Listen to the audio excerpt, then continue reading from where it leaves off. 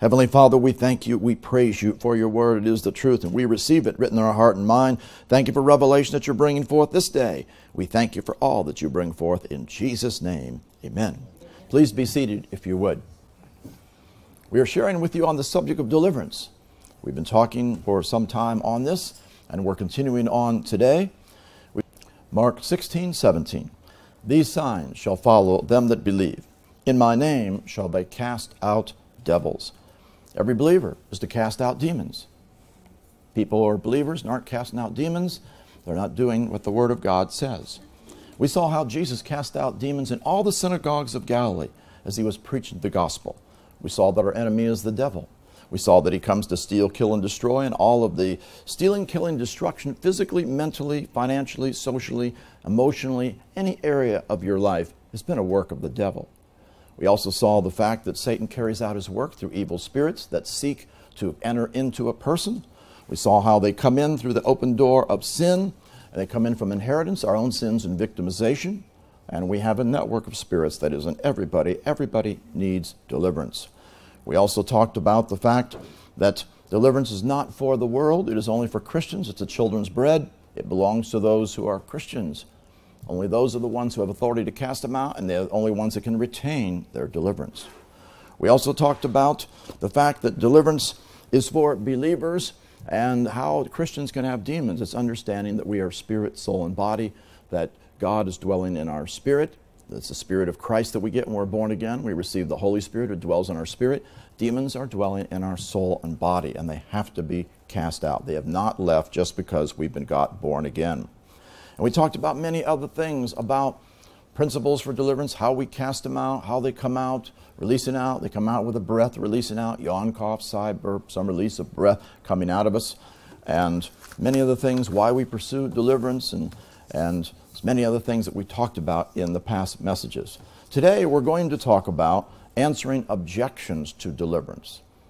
Unfortunately, in the body of Christ, there's about 90% plus that do not believe in deliverance.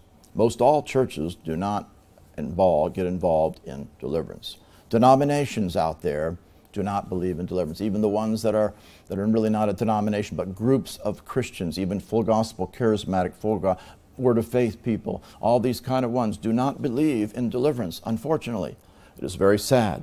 We're going to answer the objections to deliverance. First of all, we see the first one is, of course, I don't need to cast out demons because I'm a Christian. They think that because I'm a Christian that all the demons are gone and no demons can be in us. That is a lie. Notice what it says here. We go back to verse 15. Go into all the world, preach the gospel to every creature.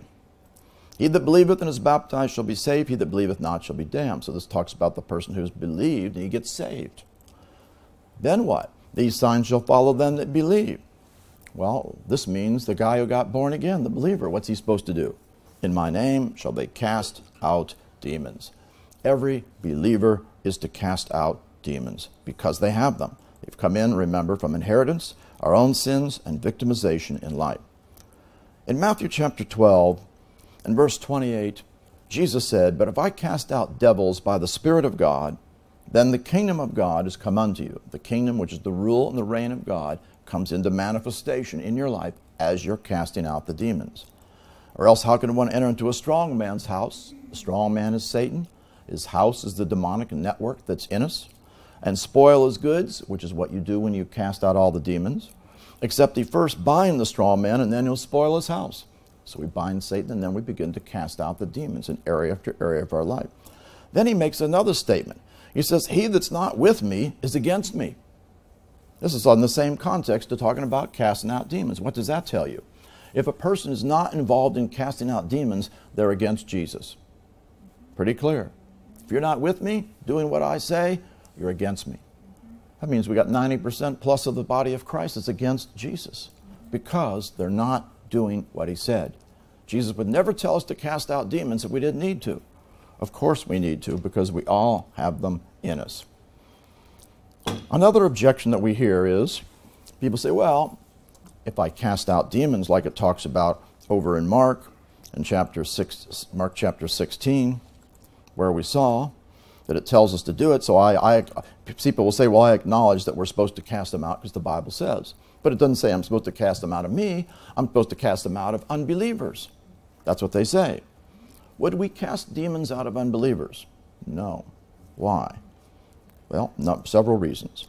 Number one, they don't have a relationship with God to begin with, and they're not in covenant with Him. Matthew 15, verse 26. This is where he was talking about casting the demon out of the daughter. The woman wanted the devil cast out of her daughter, and she was seeking for that. And in verse 26, in answering her, he said, "It is not meet to take the children's bread," which was deliverance, which is what she sought, "and cast it to the dogs." So what does that tell you? Deliverance is the children's bread. Who are those people? Those in covenant relationship with God.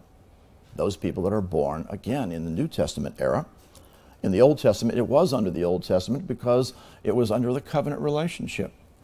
And so this shows you the fact that deliverance is for those who are the children, who are the dogs, those outside of the covenant.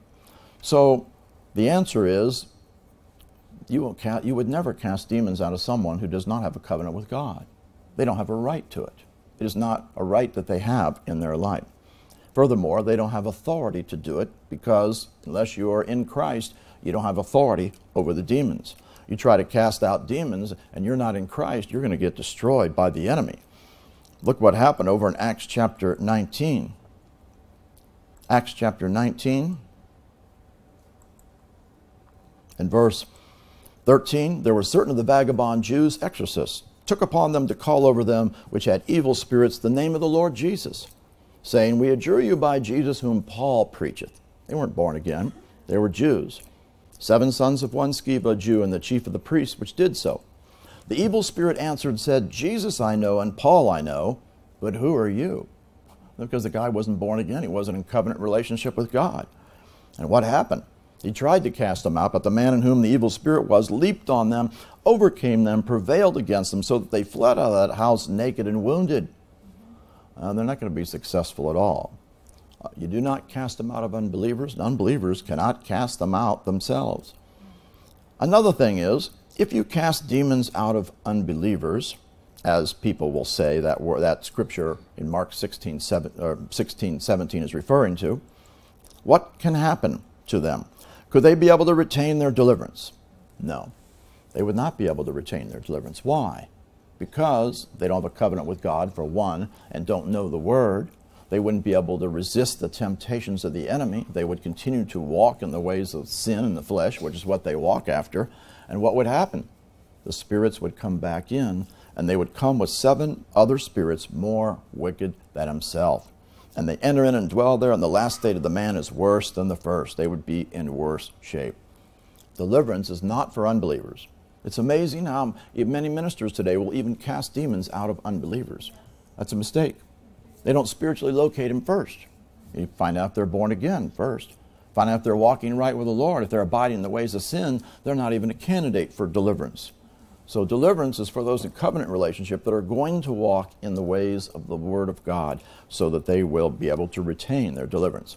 Casting out of demons out of unbelievers will actually be a disservice to them because they're going to get worse because the demons are going to be able to come back in, because the demons will try to come back in once they've been cast out. Another thing that we see, objection, is Christians cannot have demons in them because we are the holy temple of the Lord. That's what people say. Well, first of all, we need to understand, what are we? 1 Thessalonians 5:23. "The very God of peace sanctify you wholly. I pray God your whole spirit and soul and body be preserved blameless unto the coming of our Lord Jesus Christ." This reveals that you and I are spirit, soul, and body. When you get born again, what happens? You get a new spirit. Did you get a new soul? No. Did you get a new body? Obviously not. We only got a new spirit. So, there's only been a change in one area.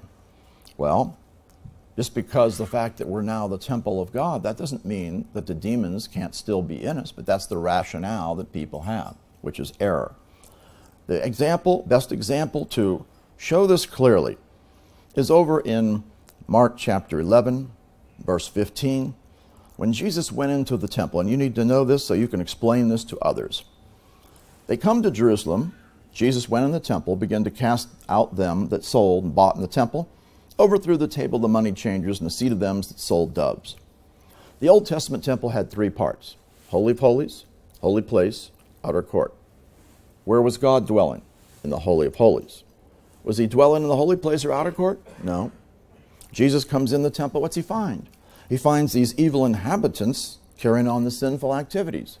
Where were they? They were not outside the temple. They were in the temple. They were either in the holy place or the outer court. What does that tell you? The presence of God is in one location. The evil inhabitants carrying out their sinful activities were in one of the other locations, but all inside the same temple. That shows you the presence of God can be in one location in the temple and evil spirits and evil inhabitants in another part of the temple. What's that got to do with us? Well, where is the temple of God now? Where God dwells? It's in us. Where is he dwelling? In our spirit. Not in the soul, not in the body, in the spirit. So, that's the same thing likened there. Can we have evil spirits that are in our soul and body? Of course. Can we sin in our soul or body? Of course. Just because we have the Holy Spirit in us doesn't mean we can't have demons in us. By that rationale, that would mean we must be in perfection. We couldn't sin, we couldn't have sickness, we couldn't have any problems. We should be in perfection by that rationale. Since the Holy Spirit's in us and we're the temple of God, we can't have demons, we couldn't have any evil at all. Well, of course, that is a lie. The problem that they fail to understand is the fact that spirit, soul, and body, and that we can have demons in soul or body. They're not in our spirit. They're in a different location. Just as we see here, the Holy of Holies is likened to our spirit where God dwells in us. The holy place likened to our soul. Outer court likened to our physical body. The evil physical inhabitants are likened to the evil spiritual inhabitants in us that have to be cast out. And how did they get rid of them? Did the presence of God drive the money changers out? No. Did the presence of God keep the money changers from coming in? No. How did they get driven out? Somebody came in with authority and cast them out. In like manner, the presence of God in us, does that get the evil spirits out of us? No. Does it stop them from coming in? No, not if you walk in the way of sin. You'll open the door and let them come in. And so it doesn't drive them out whatsoever. How do we get rid of them? We have to cast them out. This shows when you get born again and the presence of God comes into you, it does not drive the demons out of you. The demons are still in you. They have to be cast out. That's why the first sign following the believer is, in my name they shall cast out demons. Another thing, people say, well, you can't have any demons in you. They say there aren't any scriptures that even indicate that whatsoever. 2 Corinthians chapter 11, verse 4 is very interesting.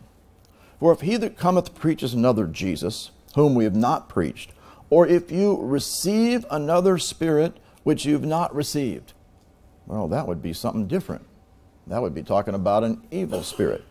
The word receive is the word lambano. If you took another spirit which you've not received, or another gospel which you've not accepted, you might bear well with them. Otherwise, we can receive another spirit, which would be an evil spirit that would come in from something that is contrary to the ways of the Word of God. So, we are the temple of the Lord. God is dwelling us in our spirit. Demons are dwelling in our soul and in our body. Another objection that people bring up is devils cannot be in a Christian because light cannot dwell with darkness. You turn on light in the room and the darkness flees. That's their mentality.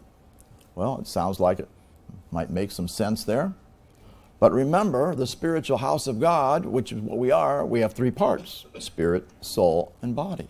Just as we saw in the Old Testament example where there was the Holy of Holies, the holy place, and the outer court, different places. So, when the light comes into our spirit, that doesn't get rid of all the demons out of us whatsoever.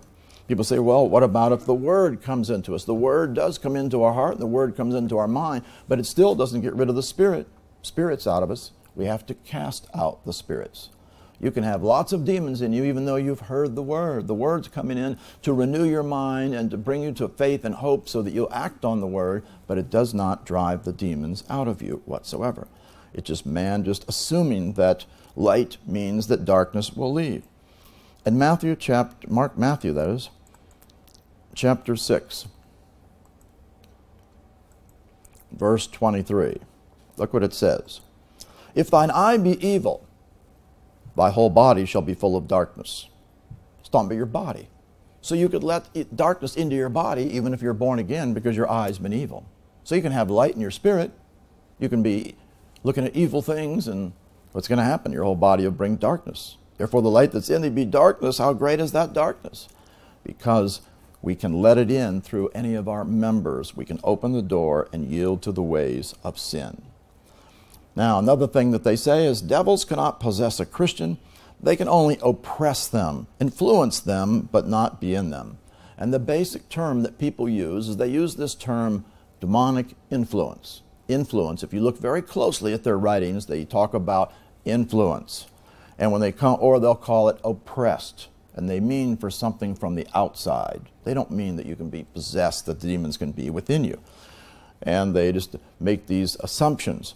Well, it's not so. First of all, the word influence isn't even in the Bible. You won't find it. They pulled this out of thin air. It's not even the truth. How about possessed? We mentioned the fact, we already talked about this, but we'll bring up two scriptures that show that demons can possess us and be in us. Acts chapter 8, verse 7. Here's where Philip was preaching the gospel in Samaria, preaching Christ to them. They gave one accord to the things that Philip speaks, saw, hearing, and seeing the miracles he did. And notice what he did. For unclean spirits, crying with a loud voice, came out of many that were possessed with them. When we put the word possessed, it is the word echo, which means to have, or in a past tense, it would mean being held by them. So, the demons were holding them captive in particular areas, that's why they had bondages, physical or mental or emotional, whatever it might have been. Notice that they came out of them. They didn't come off of them. They just didn't come away from them or flee from them. They came out. If they came out, they were in before they came out. We see Jesus casting the demons out of people. He never cast them off. He didn't cast them away. He cast them out. This shows this clearly. We see another case, Acts chapter 16, showing that possessed refers to demons being in a person. Acts 16:16. Came to pass as we went to prayer, a certain damsel possessed, same word, echo, held, with a spirit of divination, met us, which brought our masters much gain by soothsaying. Same followed Paul and us and cried, saying, these men are the servants of the Most High, which show unto us, it really means a way of salvation, not the way of salvation in the Greek. This she did many days, and Paul being grieved, turned and said to the Spirit, I command thee in the name of Jesus Christ to come out of her. And he came out the same hour. Again, the demon was possessing this person, and he cast it out. This shows us the fact that demons are within us, and they have to be cast out. One thing we must know, many people will say, well, when you're talking about possessed, you're talking about total ownership. They totally own you or totally control you. No, that's not what demons do. They don't totally control you or own you. They are possessing an area in your life. Example, didn't Jesus cast out deaf spirits out of people? Well, if you have deaf spirits in you, is it totally controlling you? No, but it's stopping you from being able to hear, let's say, in this ear. And so it was possessing an area of control in some aspect in your life, and when they got cast out, they were able to hear. That shows you they're not totally controlling you, but they are in you, and they have to be cast out of you, and they are affecting you in some aspect. They can be affecting you in your mind, in your emotions, in the soulish realm. They can be affecting you in your physical body, and they have to be cast out. They can be doing lots of destructive things. So the people saying that you're not totally owned or totally controlled, you know, you're thinking that that's what possess means. They don't understand what possess means. Possess means to be held captive in a particular area in the soul and or in the body, and they have to be cast out. Another objection that people bring is this. These problems are flesh and not demons. When I was in Portland, Oregon, many years ago, there was a woman, she was a pastor, who had been involved with a particular man who was a leader of the Word of Faith movement, and she helped in writing the book that he wrote, which is an absolute abomination because it was an attack against Deliverance ministries. And this particular one was there when I gave testimony in a Full Gospel Businessmen's meeting that I was invited to speak at, of all the things that God had done, giving testimony of the works of God being done through casting out the demons. She came up to me afterward and said, "These aren't demons. This is all works of the flesh. Didn't you read so-and-so's book?" Some great guy who was the leader of the Word of Faith movement at that time. He's deceased now. But I said, "It's all wrong. It's totally wrong. It is all demons. It's not just flesh problems." Otherwise, the person believed, and many people out there teach this, that these are all flesh problems, not demons. Well, what's the answer? Well, Romans chapter 7 tells us something about what dwells in the flesh.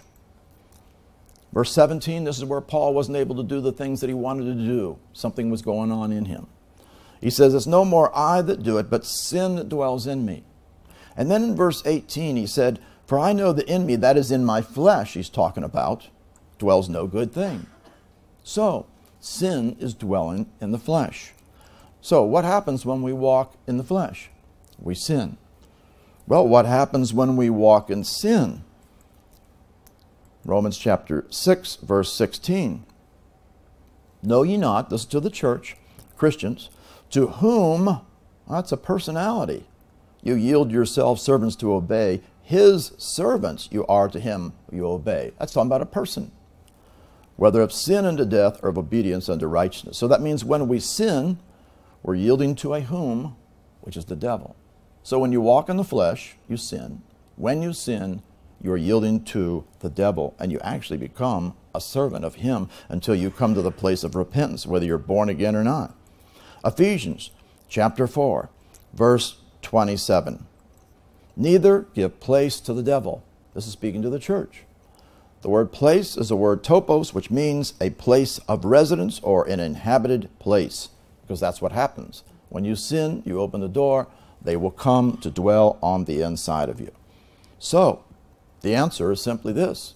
We have both problems, flesh problems and demonic problems, because when we walk in the flesh, we sin. When we sin, we give place to the devil and allow evil spirits to come in. This is why we got to deal with both. We've got to deal with the fleshly problems and turn away, put off all the old men, put off all these things, as well as cast out the demons. And we brought this scripture up before, but we'll bring it up again. This scripture clearly shows that we have to deal with both the flesh and the evil spirits. 2 Corinthians 7:1. "Having therefore these promises, dearly beloved, let us cleanse ourselves." This is our responsibility to do this. Of what? "Of all filthiness," or the uncleanness, the defilement. Well, where is this filthiness? It's of the flesh. It's also of the spirit. Modifies of the spirit. Now, what's the spirit? It's not talking about your spirit. Is there any filthiness in the Spirit of Christ or in the Holy Spirit? No way.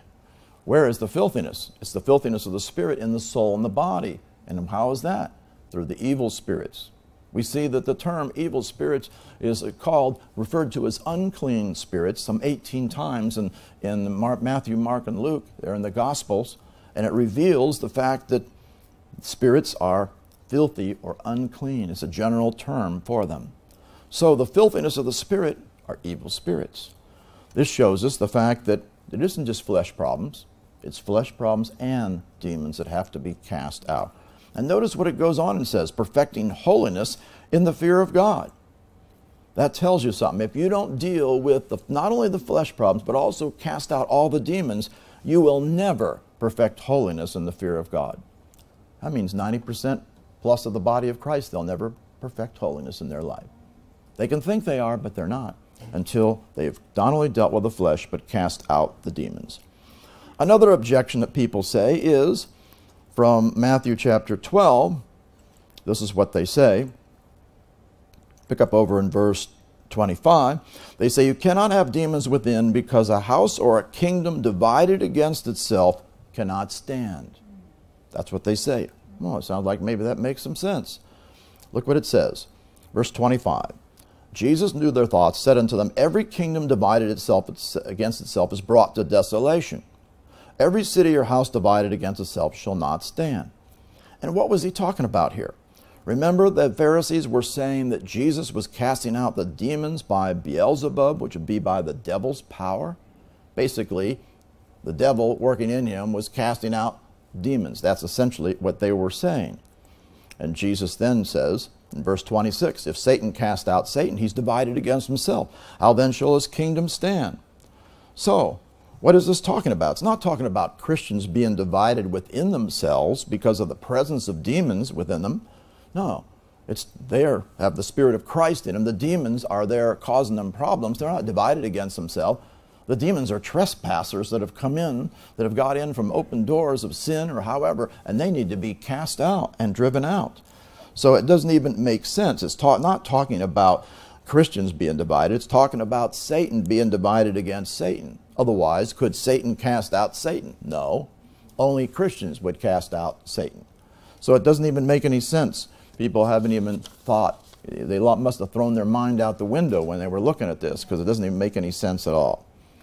Another objection that people say is, you cannot have demons in you because you can't serve two masters. And this is their scripture on that. Matthew 6:24. No man can serve masters, for either he will hate the one and love the other, or else he'll hold to the one and despise the other. You cannot serve God and mammon, which refers to riches. Well, what does this got to have with demons in us? It has nothing to do with it whatsoever. Demons in a person doesn't make you, I'm submitting to them and serving them. I'm not submitting them. I'm not serving them. They're just causing me problems in my life, causing bondages that have to be cast out. Demons are evil spirits that are possessing areas of control in us, causing destructive effects, whether it's in our mind or our emotions, our will, or in our physical body, and they have to be cast out. This has nothing to do with talking about demons within us whatsoever. Another objection is Christians can't have demons within them because a fountain does not send forth sweet and bitter water at or out of the same place. Otherwise, thinking you can't have both within you. In James chapter 3, verse 11, this is where it says, does a fountain send forth at the same place sweet water and bitter?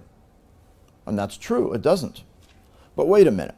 Where would the sweet water, the good things, come out of? They come out of our spirit. Where would the bitter come from? Does it come from our spirit of Christ and by the Holy Spirit? No. It comes from a soul that's yielding to sin. It's coming from the enemy who would come and it would work in us to try to get us to do wrong things, or from the flesh that has sin dwelling on the inside of it. In fact, it's interesting. It says the previous verse, of the same mouth proceeds blessing and cursing. Well, they're saying you can't have sweet and bitter out of the same place. And so they're thinking that means you can't have demons within you. It's not even talking about that. It's talking about the fact that they had blessing going forth and they also had cursing. So they did have two things, a good thing and a bad thing going out of them. Where's the blessing going out of? It comes from the Spirit. Where's the cursing come from? It was coming from the soulish realm. Cursing's coming from the soul and the body, and it should not be in operation.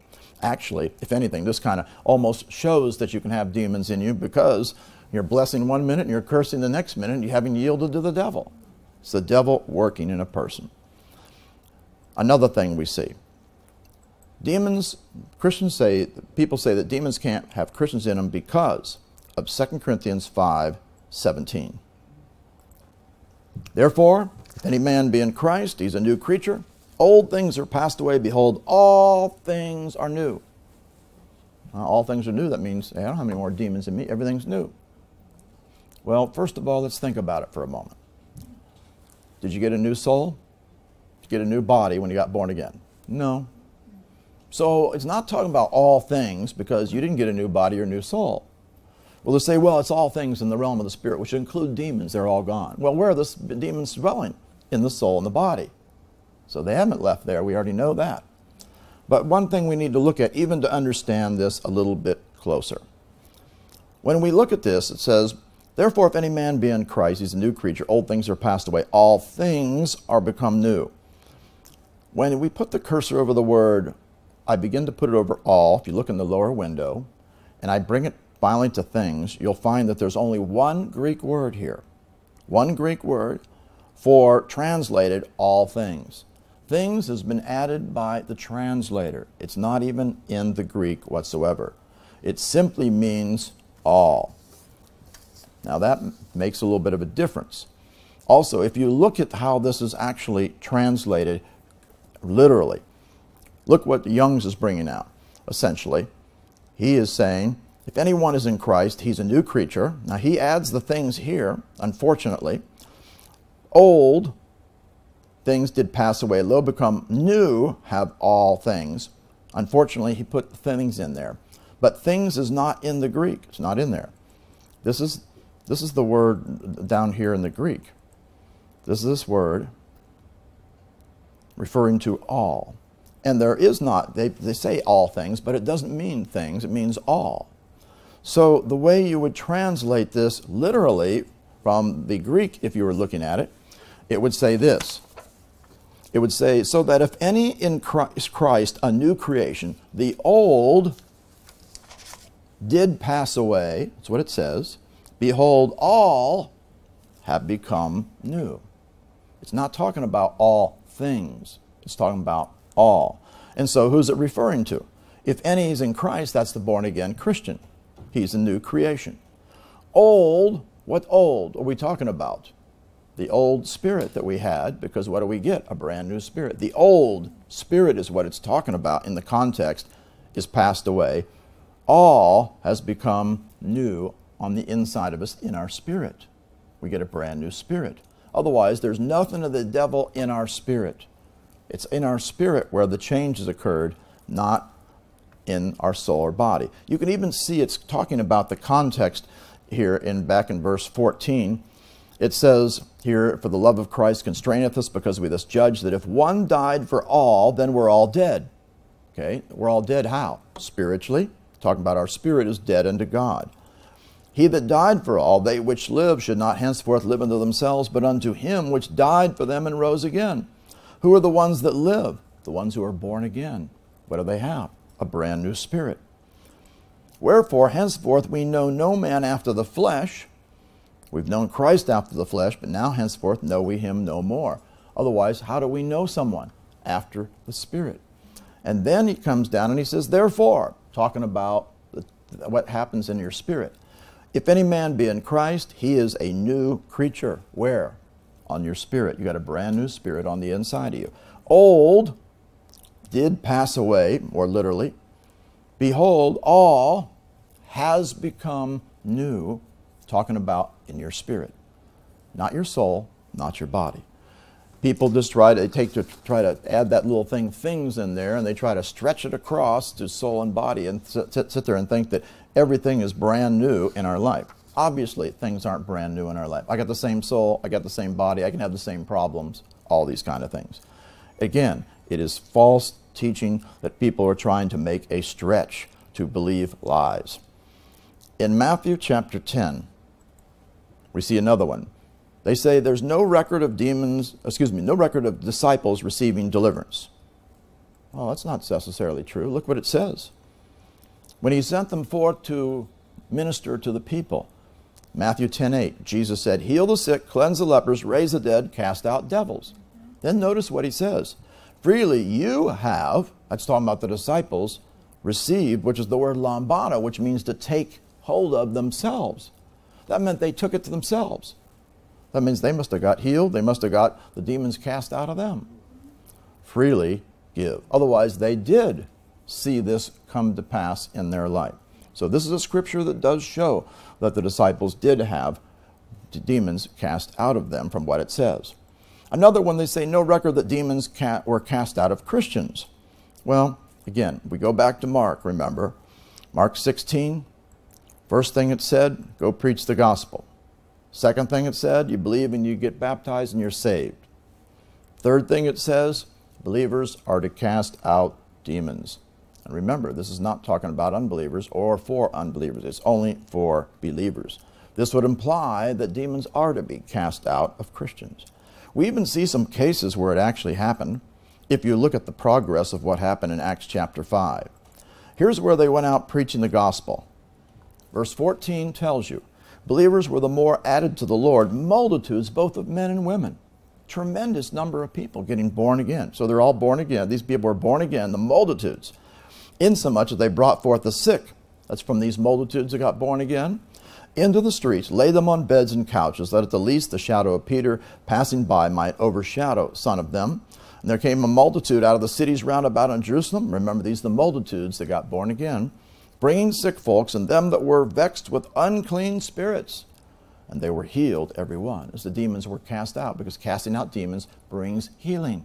And they were delivered of those evil spirits. These are the ones who were brand new Christians. We also see it if we go back over to where we looked at in Acts chapter 8. Philip preaching Christ at Samaria. So he preaches the gospel. What happens? The people with one accord gave heed to the things that Philip spake. They got born again. Verse 12 talks about how they got baptized.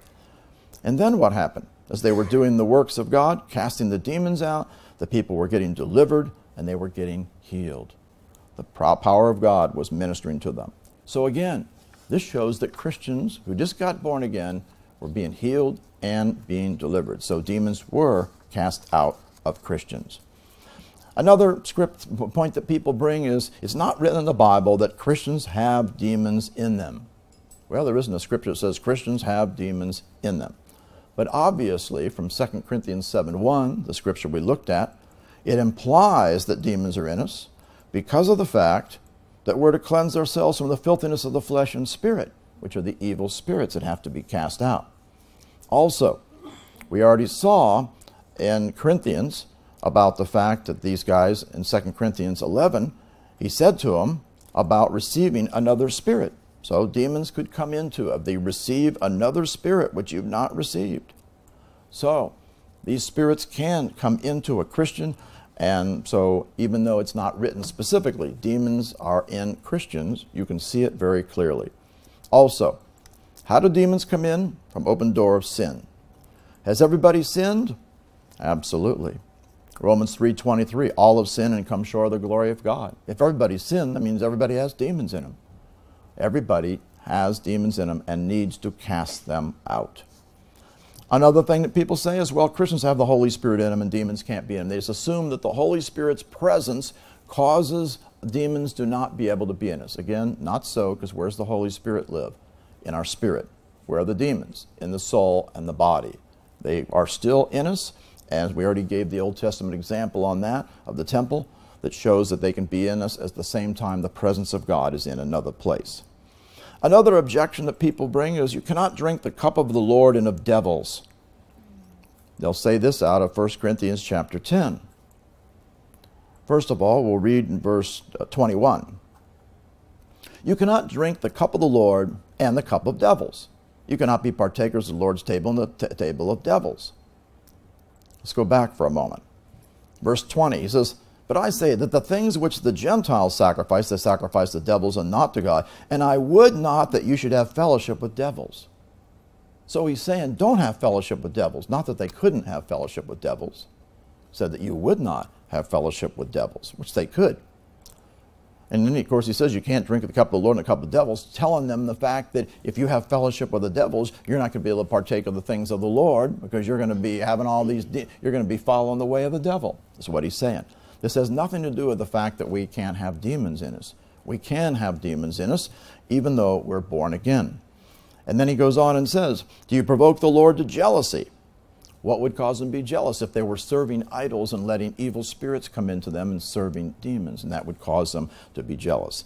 This actually talks about, really, essentially, in this scripture in verse 20, it tells us that we can have fellowship with devils. How do we have fellowship with devils? If they come into us and they're working in our life in some aspect where they were involved in sacrifice to them and worshiping them.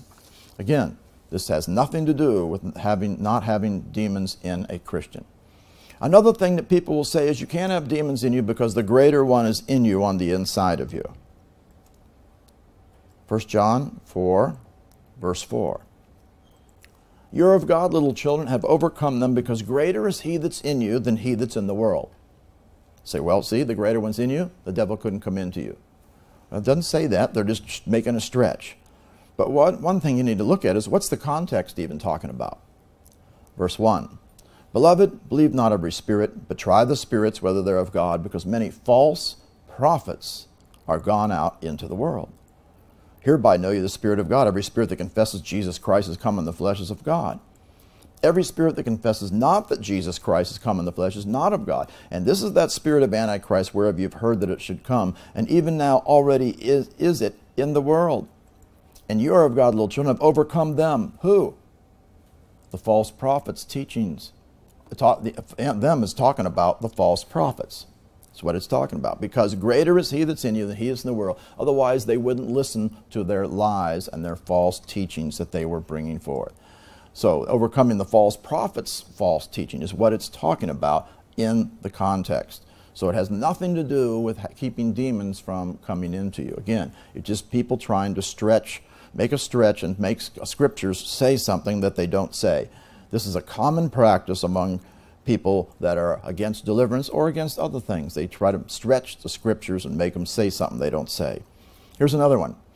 Cannot have demons within because the devil can't touch a Christian who's born again. And they come up with this one. Well, that's not so. Look what it says. We know that whosoever is born of God sinneth, this is a present tense verb, doesn't continue on an ongoing basis to sin. But he that's begotten of God keepeth or guards himself, and the wicked one touches him not. So, does this scripture say that the devil can't touch him? No. It says if he keeps himself, the wicked one won't be able to touch him. To take a context and say, yeah, the wicked one can't touch you because you're a Christian. Again, this is a classic example, again, of people taking a portion of Scripture out of context and making a statement. Well, the devil cannot touch a Christian. It doesn't say that because he's born of God that a devil can't touch a Christian. It says if he keeps himself, he's got to guard himself so he doesn't give place to the area of sin and allow the evil spirits to come in. Here's another one that people bring up. Colossians 1:13. They say we're already delivered because of Colossians 1:13, so we don't have any demons in us. Look what it says. Who has delivered us from the authority, this word power is exousia, which means authority of darkness, and has translated us into the kingdom of his dear Son. Now, we've come in, where has that occurred? Spiritually, we've come into the kingdom. We now are a king under the King of Kings, Jesus Christ. We're not under Satan's authority, but that doesn't mean that demons are gone from us, because how do demons come in? From sin. You've been born again, you've been delivered from Satan's authority, you're in the kingdom, but can you walk in the ways of sin? Sure you can. What will happen? Evil spirits will come into a person. So this is not talking about the fact that the devil can't touch you or come into you. If that was the case, if that was true, we should have no sickness, no sin, no problems. We should be in perfection again by that rationale, which is crazy. Not true at all. This means we're in the position in the kingdom that now we can do something about the works of the devil and cast them out, as well as resist the devil, speak to mountains, conquer areas in our life, overcome areas of sin, and all of these things. We are delivered from under his authority, but nonetheless we can give place to the devil through sin, and also all the spirits that have come into us from inheritance, our own and from victimization have not left. We have to cast them out. So again, this is wrong analysis of the word. Galatians chapter 3. Here's another one. This is a common one that you hear. You cannot be cursed and have demons in you because of Galatians 3:13. People say Christ has redeemed us from the curse of the law, being made a curse for us. For it's written, as cursed is everyone that hangs on a tree. See, that means he redeemed me from the curse, so I can't be cursed. And demons are enforcing the curse, so that means I can't have any demons in me. That's the logic that people say. That does not mean that we cannot have demons in us or anything of a curse whatsoever. This is talking about what Jesus did so that we could overcome all of the curses in our life. For instance, didn't he redeem us from sin? Yes, he did. Can we sin? Yes, we can. Just because he redeemed us from sin, does that mean now we can't sin? No. He redeemed us from sickness and disease. Does that mean we can't be sick? Anybody here never been sick in their life? No. Sickness can come into us. See, they've misunderstood this.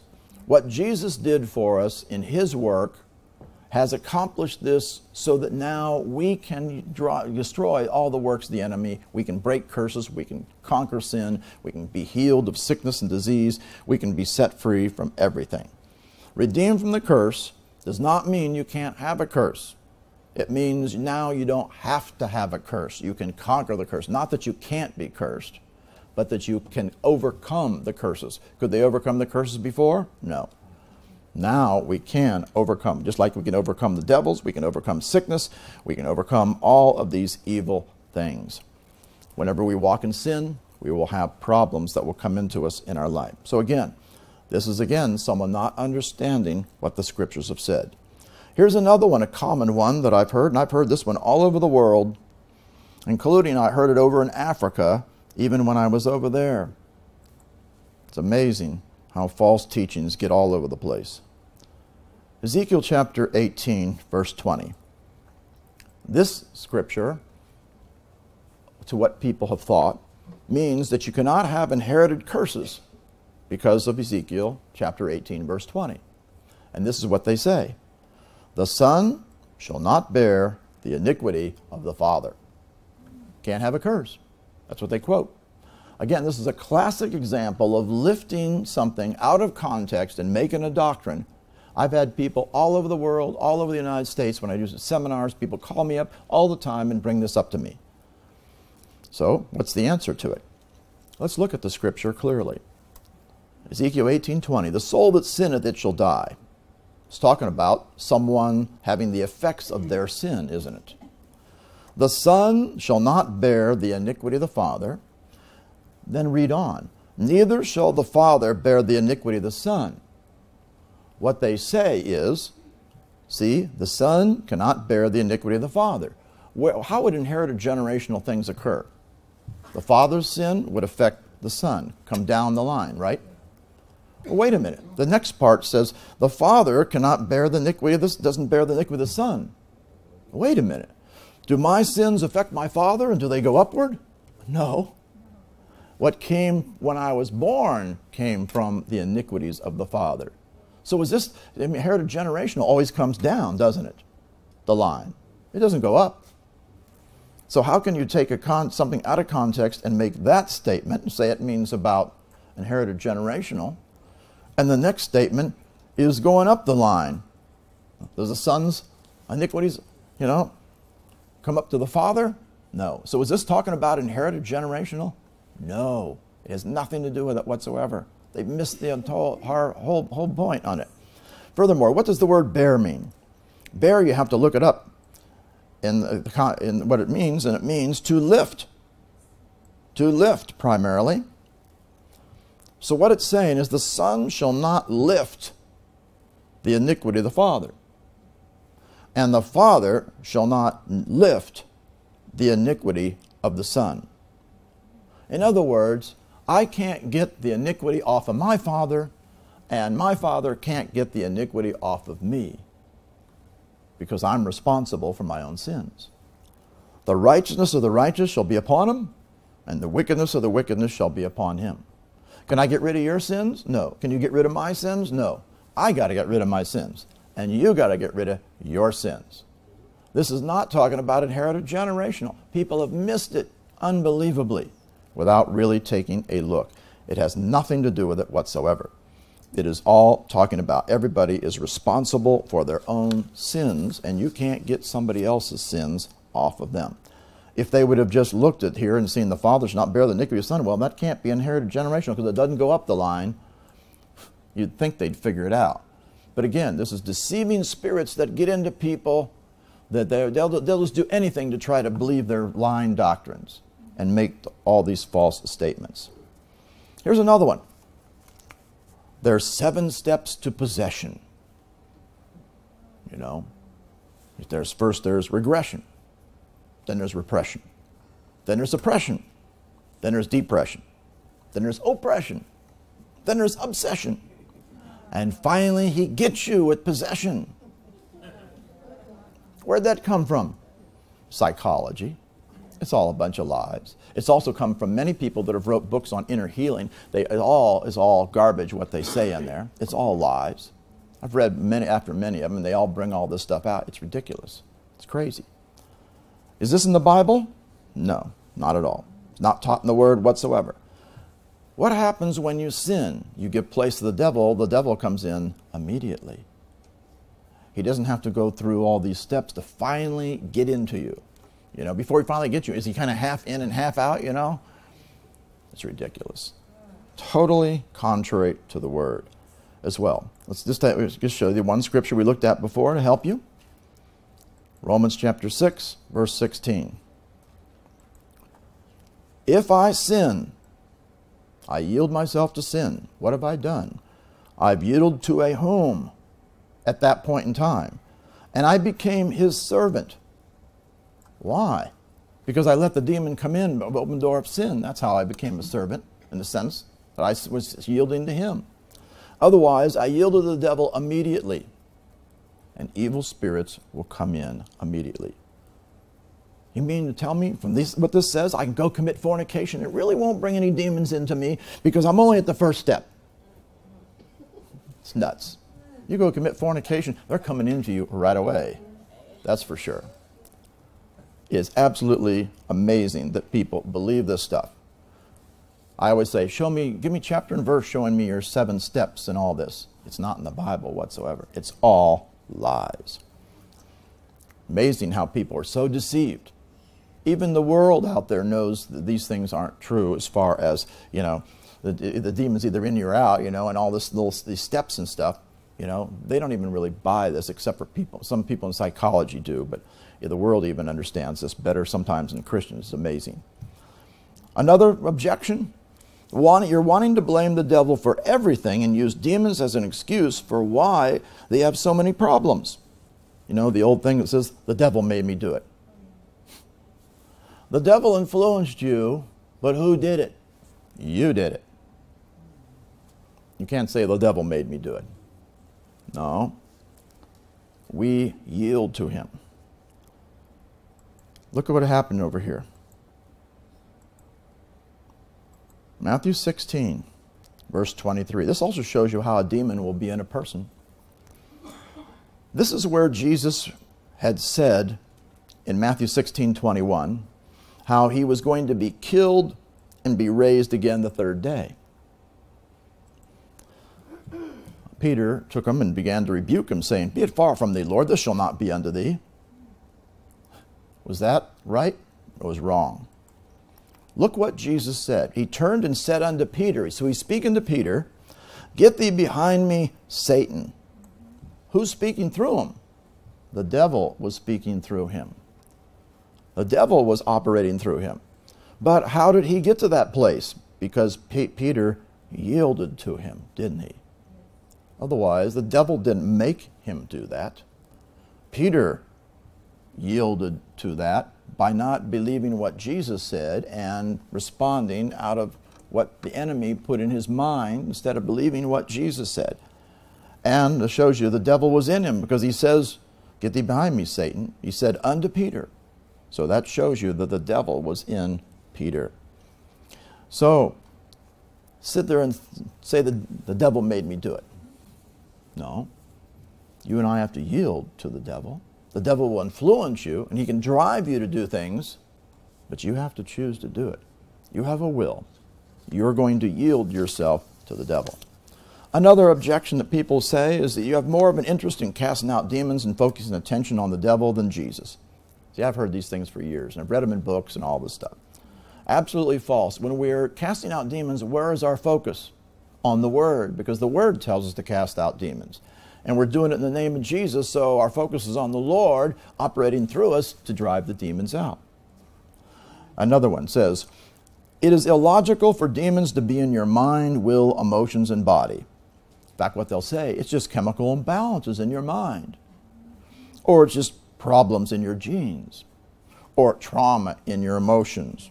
Or sickness in your body. All these little explanations for all this stuff. Through all these things, whatever kind of thing happened, it let the demons come in. It's demons that are in a person. Look at what happened for this guy. And if anybody was traumatized and all kind of problems in his life, this guy surely was, the man from Gadara. How did he get free? When the demons were cast out, he was in his right mind. He had been possessed by the devil, had control of him in his life. He had a legion of demons, tremendous amount. The demons cast out, he was set free. How about in the body? Well, these are just problems in your genes or physical problems. This is the world again, and it's amazing that Christians have just believed these things. This is what the world believes. Verse 32, as they went out, behold, they brought to him a man possessed with a devil, dumb man. Well, I thought maybe he had a speech problem or something on his brain didn't work, a speech impediment or some way, something happened. Something happened so he couldn't speak. No, he had a demon. When the devil was cast out, the dumb spake. It's pretty clear.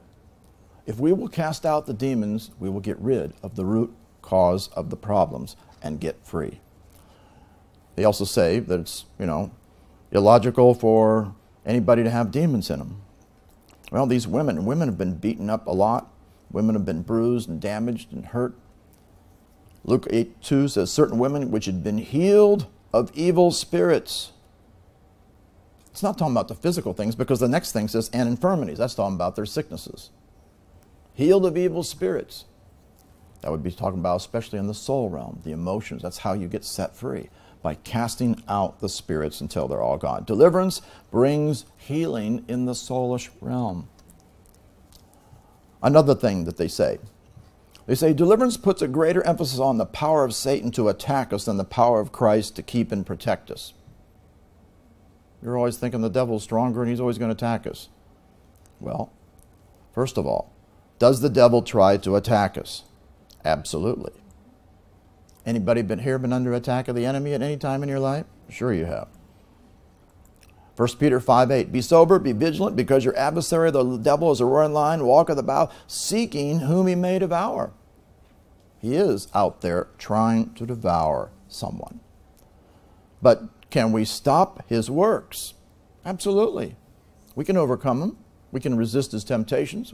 We can walk free so he can't even be able to affect us. We saw that the guy who guarded himself, the wicked one, would touch him not in 1 John 5:18. So we can overcome the power of Satan. But he does have power, and we've got to do what the Word says. So are we putting emphasis on that? No. We're actually putting the emphasis on God able to deliver us from the enemy's works in our life. Another thing is that people will say, well, the fruit is to bring division to the body of Christ. I had a pastor that came, or was a minister who came to our church, and he told me, and when he found out that I ministered deliverance, he said this to me. He said that, when you're involved in this, you're going to bring division in the body of Christ. I said, well, Jesus said we're supposed to cast out the demons. He said, well, you don't want to try to bring division. Does that mean I compromise on everything? Well, speaking in tongues, should I compromise on that one because that might bring division? Healing, should I compromise on that because some people don't believe in healing for today? No. Luke 12:51, suppose ye that I'm come to give peace on earth? I tell you, nay, but rather division. He came to bring division between those that will follow the way of the Lord and those who won't. Those people that follow all of the Word of God, including deliverance, are the ones that are going to follow the way of the Lord wholly, doing everything that He says. So is that the fruit of it? No. What's the fruit of deliverance? Well, Jesus talked about it. Preach deliverance of the captives, brings them free out of captivity. Sets at liberty, the same word, release from bondage and imprisonment. Those that are bruised, sets those people that have been bruised and damaged and shattered and hurt and wounded, seen them be set free from bondages. The real fruit is to bring freedom from captivity and bondage, sickness, disease, all soul realm problems. See people get set free. Another thing, people say, well, your demons are always your center of attention. No, our attention's on the Word, in doing the Word in order to see people be set free. In fact, one pastor, he's a nationally known pastor. He has a national TV program. He's had it on for a long, long time. He said in his message, quote, I heard it myself and I wrote it down exactly. What would a demon want with a Christian? Saying why Christians couldn't have Christians wouldn't have any demons in them. What would a Christian want? Or what would a demon want with a Christian? That is an unbelievable statement from a pastor who you would think should know the Word. Well, what would be the answer to that? What would a demon want with a Christian? Well, here's a good example. The demon says, I'll return unto my house. He wants to make you his house. That's what he wants with a Christian, so he can carry out his destructive works. And what else does he want to do? He wants to come to steal, kill, and destroy. John 10:10. How's he going to do that when he comes into you? He's going to do that destructive work. Another one will say, and I've heard this lots of times, well, you're just out of balance, you know. The truth is, when I came into deliverance, God said to me, you were out of balance, but now you've come into balance.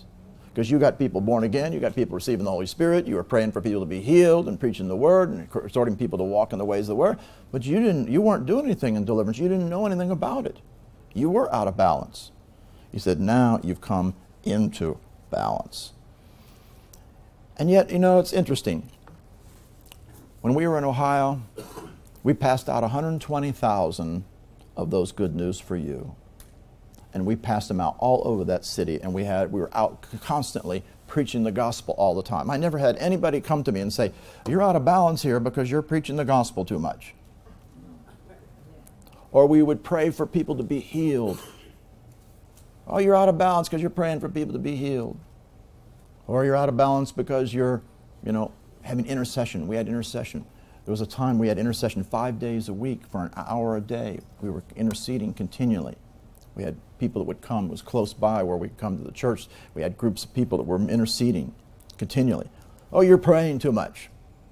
And then how about casting out demons? Then all of a sudden when you're casting out demons, now you're out of balance, they would say. It's ridiculous. Again, this is just people trying to attack, trying to say that if you're doing something, they think you're doing it too much. No, we should be witnessing, we should be praying, we should be praising, we should be in the Word, we should be casting out, all of those things. We're not doing anything too much. Now, another thing, people will try to tell you, and I've had people tell people to stay away from me, stay away from our church. I had pastors say, stay away from the church, don't go around that person. And I had people that would come anyway. They said, my pastor told me not to come. That's what he said. I've had lots of them tell me that. I had a person tell me, one guy that was in a particular ministry to the poor, and the guy, there were two guys that were running this ministry. And the one guy was absolutely against deliverance. And the other guy, he needed deliverance real bad. And so he came to me because he wanted deliverance. He said, please don't tell so-and-so because he would, you know, we probably would have a big fight or whatever. All he didn't want me to know, you know, because he didn't want this guy to know that he was coming for deliverance. It's amazing. All these people that do this, they're in trouble.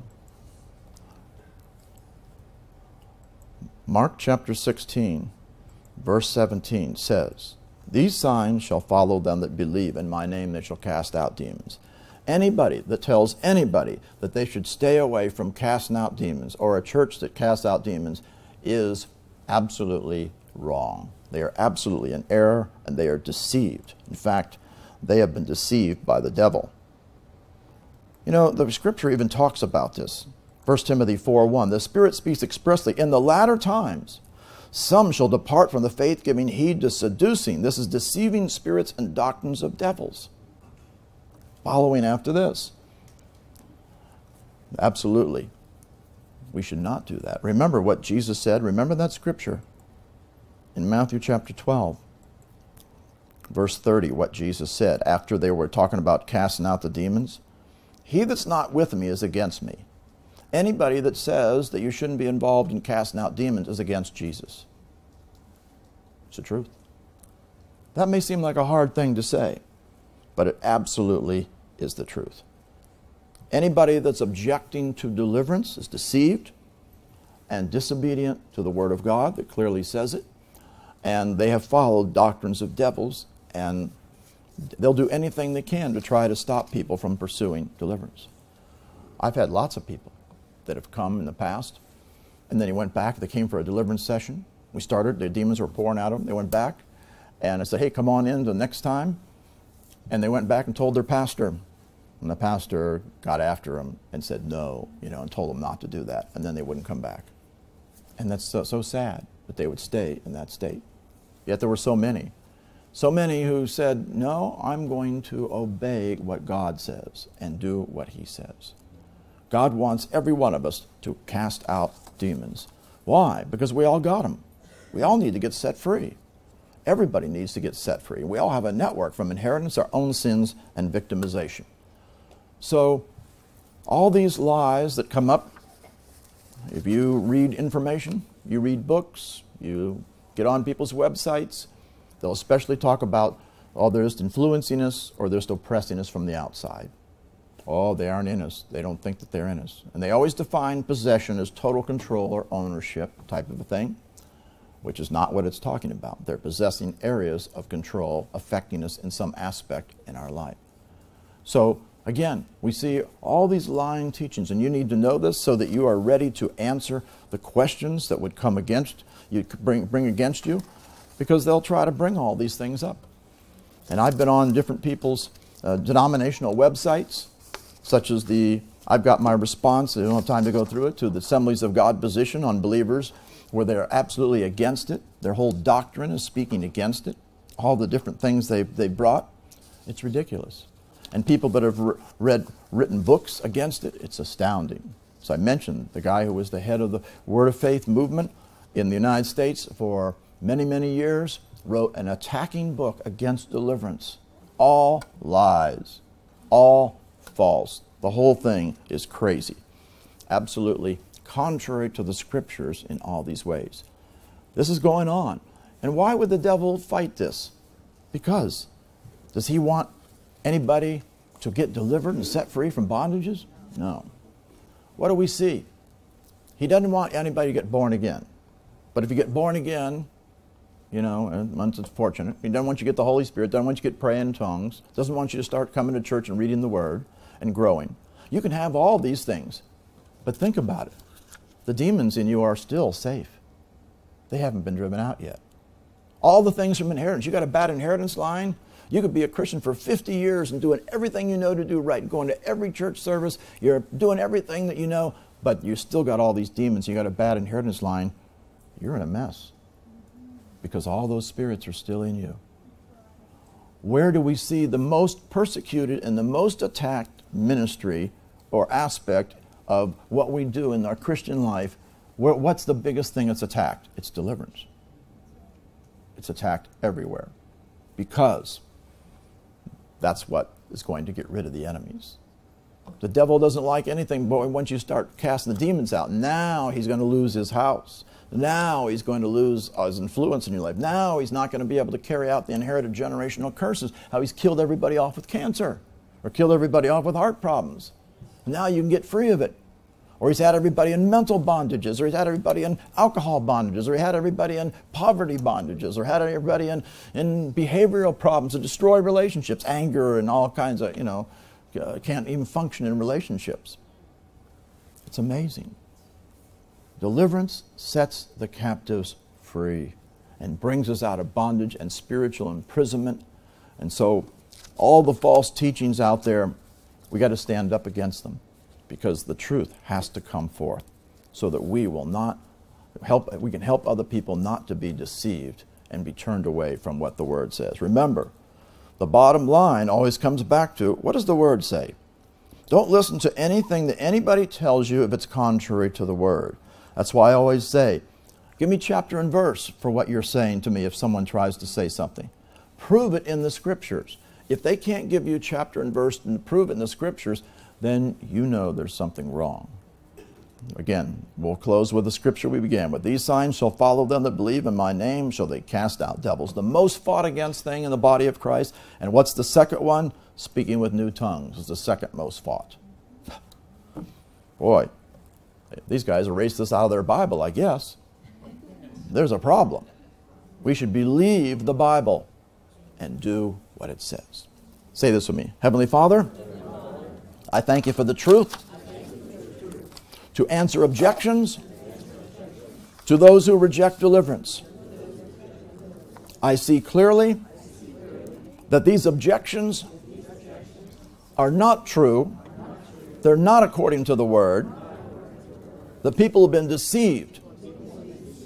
I thank you that I will be able to share the truth with others to help them come out of the lying teachings, doctrines of devils that say that Christians don't have demons, or to stay away from deliverance.